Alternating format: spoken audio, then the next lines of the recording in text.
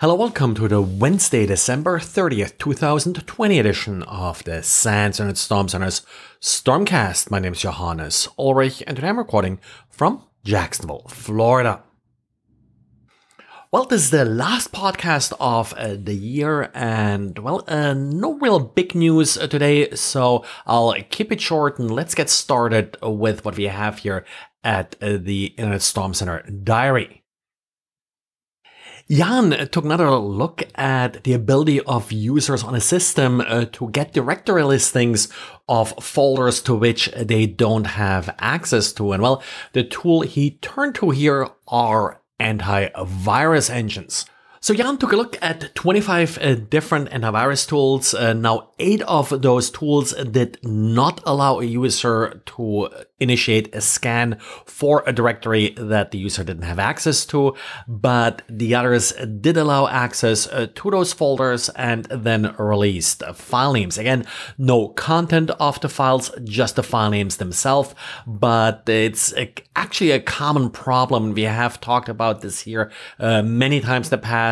Antivirus engines have to run with elevated privileges, so any kind of vulnerability in an antivirus engine then quickly becomes a privilege escalation, and this is probably the most minor one of the ones that could potentially happen.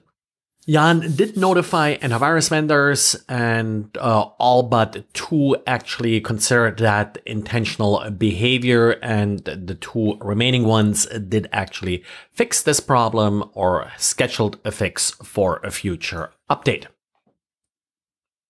And one of the things that we have sort of seen off and on this year is malware written in Go. Now, the Go language, of course, is sort of one of the up-and-coming languages that developers are using. And yes, malware writers are, of course, catching up with this trend. Latest example is security company Intezer found some malware that does install crypto coin miners.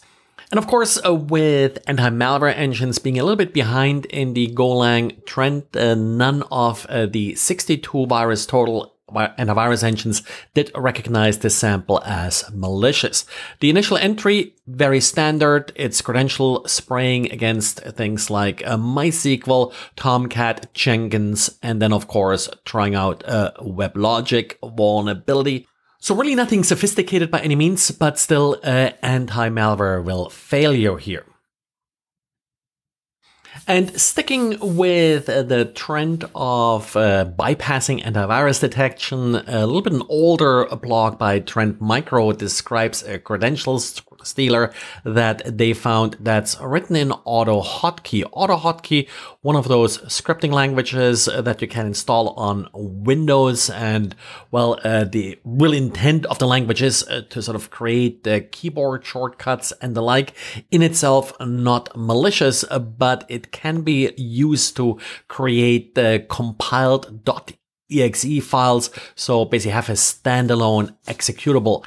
And just like with Golang, antivirus detection is somewhat behind here and often not detecting this. In this particular case, the executable was then used to actually steal credentials. Well, and that's it for today and for this year. Thanks a lot for listening. And as usual, the reason I do these pretty much every day of the year is because people are listening. So let your friends know, leave some good reviews with whatever podcast service you are using. And thanks, and talk to you again next year. Bye.